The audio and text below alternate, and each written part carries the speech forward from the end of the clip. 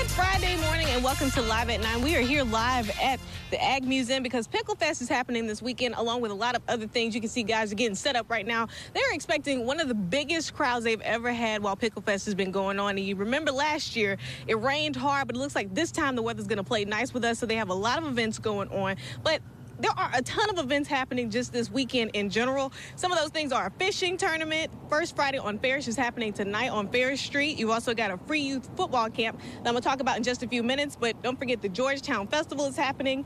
Mega Everest Homecoming Parade is happening, and a community fair at Greater Bethlehem Temple Church. So again, lots of events happening this weekend. Lots of amazing things that you can do for free as well. So make sure you get out. And even if you feel like resting, just, make a pass through some of these events. But also that free youth football camp that I talked about earlier is happening at St. Andrews. And this morning we got a chance to talk with some of the guys who are a part of that and some NFL players to find out why you need to go ahead and register right now.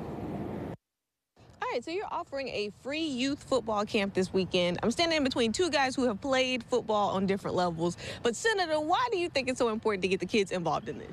Well, it's extremely important to get the kids out there because we want them to learn more than just football.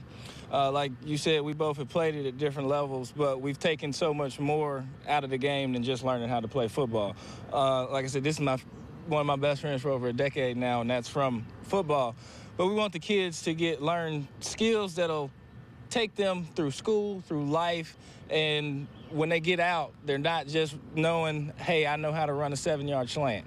No, they know, okay, I know how to do my taxes. I know whether I need to rent a house, whether I need to buy a house, whether I need to rent an apartment.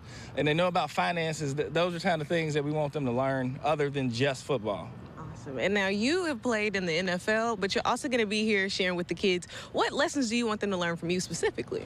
Yeah, I want them to learn how to deal with adversity. I want them to learn about resilience. You're looking at a guy who was fired 4 times in his first season in the NFL, undrafted free agent, told, hey, you might not be good enough, you might be too slow, you might not make it, and 10 years later, somehow I found a way to make it. And when you look at the name of the camp, the Roy and Marie Hilton football camp, my grandfather, Roy Hilton, he was an underdog. He was the first NFL player to ever come from Hazelhurst, the first ever NFL player to come from that area, but also his life was laced with adversity. His father passed away before he was born. His mother died in front of him when he was 5, got struck by lightning, and he still found a way to get A's and B's in high school and to go to Jackson State, go to the Baltimore Colts, and change his life forever. And so if you want to know how to deal with adversity, because life is going to life, we will be teaching that and talking about those character traits tomorrow.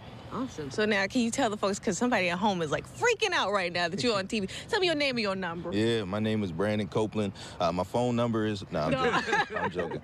Brandon Copeland, played 10 years in the NFL. I've played with the Baltimore Ravens, the Tennessee Titans, the New York Jets, the Detroit Lions, the New England Patriots, the Atlanta Falcons, and I ended with the Baltimore Ravens, my hometown team, last year. That is amazing. A good old resume right there. All right, so for the kids, because you said you want at least 50 more kids to register this morning if we can make that happen. So where do you want them to go, and what other details do they need? Okay, you need to go to beyondthebasicsinc.org, and that's basics with an S. And as soon as you get on the website, the first thing up there is the Mississippi camp. You click the link to sign in. And when you sign in, kids, we need your transcript, your last report card, because we got some good prizes for y'all kids. For the ones that excel on the field and showing us they're excelling off of the field. There's some real good prizes. So if you want to be eligible for that prize, you got to get your transcript in and your report card in, because, as he said, life's gonna life. We want to show you that you got to put in the effort, not just on the football field, but also outside of it if you want to succeed. Awesome. And, both of you guys doing amazing things. You became a senator, and you out here just inspiring the kids and doing all these amazing things. So, again, you can still register right now. Right now. 50 kids. 50. We want 50 this morning. All right. Anything else they need to know? Come have fun. And like I said when we were talking the other time, hey, parents, if you want a free Saturday morning, sign your kids up and bring them on out here to St. Andrews, and we'll take care of them.